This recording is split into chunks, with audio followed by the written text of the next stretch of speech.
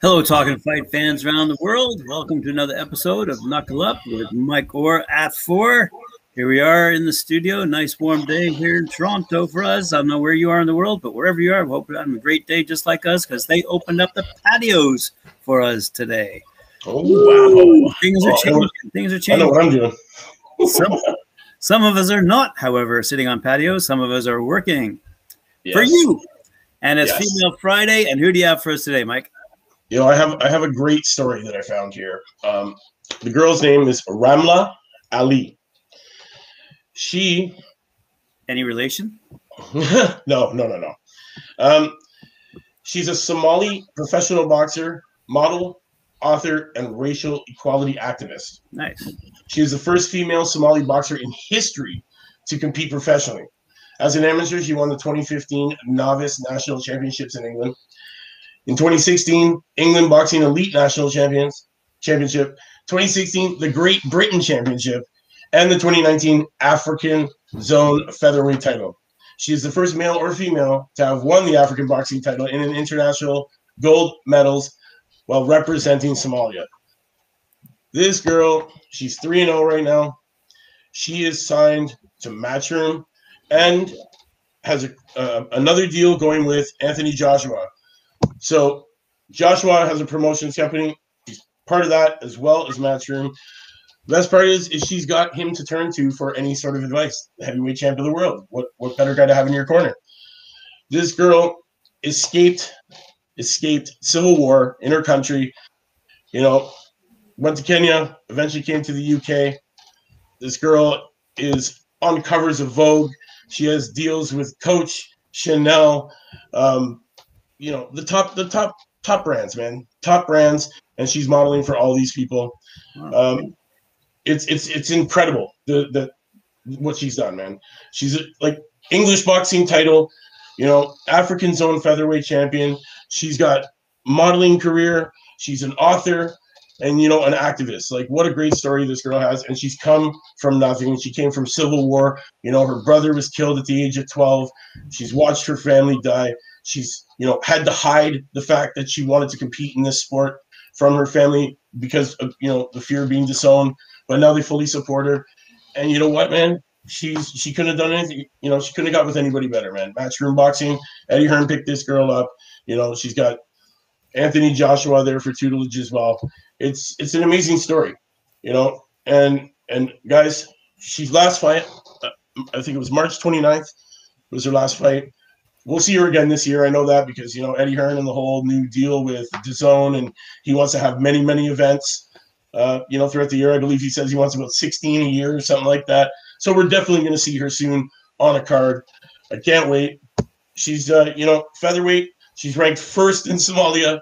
She's orthodox. She's 5'7", you know, and, you know, she's 3-0, man. No knockouts, though, but she's 3-0. She's ranked 32nd out of 128 in the world. And, guys, this girl, man, you can't stop her. You know, with all she's been through and all the crap that she's had in her life, and, you know, the fact that she's, you know, escaped civil war and immigrated and became a refugee and has turned that into a professional boxing career, a modeling career, becoming an activist, and, you know, and an author. What a great story, man. And these are the kind of women that we like to represent, man, because we like to get behind these women because they're really showing that, you know, they're in this, man, all the way, 100%. She puts it in 100% every time and everything she does. What a wonderful representation for the female sport. Ramla Ali. What more can I say? Guys, go out and Google her, read her story. You know, you'll be impressed. There's lots of articles on her story, and you know what? It impressed the hell out of me. So, guys, I had to bring it to your attention, man. That's what I had to do. Well done, Mike Orr at 4. Yeah, man, that's it, right? So, guys, like I said, go out, check her out, Ramla Ali. View it, like it, share it, love her, follow her, get behind her. Jab that like, hook, subscribe, knock me out those comments. We'll see you tonight on the Friday night panel. You will indeed. Yes, you will. Thank you very much. We'll see you tomorrow, guys. Adios. Peace.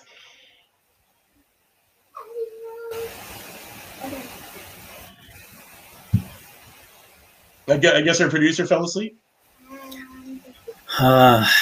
See, he's one of these fortunate guys who's doing his job from the patio right now. Oh, lucky bum. That's funny. Maybe somebody should call him and have a talk. I guess he didn't think that the show was only going to be 5 minutes today. That's right. Well, in other news. Oh, in other news, let's talk about it. Clarissa Shields makes her pro MMA debut last night. Yep. She wins with, a wonderful, I think it was a knockout or a TKO, but she ruled. She ruled that, man. She controlled that fight. Great fight to watch. She showed that she's done everything she can in boxing, and now I guess we're gonna see what she can do in MMA. And you know what? She looked good in that ring last night, man.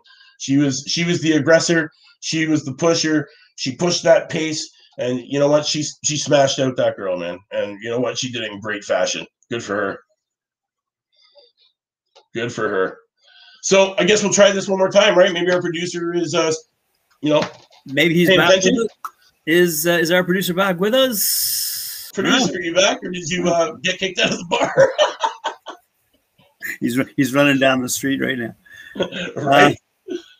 All right. Let's see what happens if nothing happens if I click that. What if I click this? It's all good. It's Friday, man. We can chat. So for those people who are with us and listening, as opposed to our producer, tonight we have a special guest on the Friday night panel, a gentleman out of the west coast of Canada who's promoting shows pre-COVID. He said he was doing about 30, 40 shows a year. He's ramping back up, though, as the restrictions are being eased, as our producer is finding out. And he'll be joining us on the panel to discuss, if you want to become a promoter, this is what you do.